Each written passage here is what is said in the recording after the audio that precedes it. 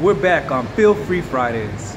Good morning, afternoon, or evening, wherever you may happen to be on this beautiful planet called Earth.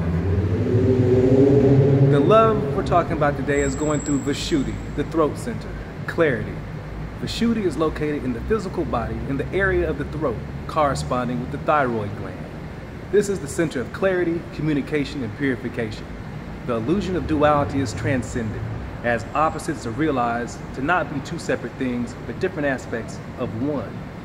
Here is where love goes with the natural flow of things.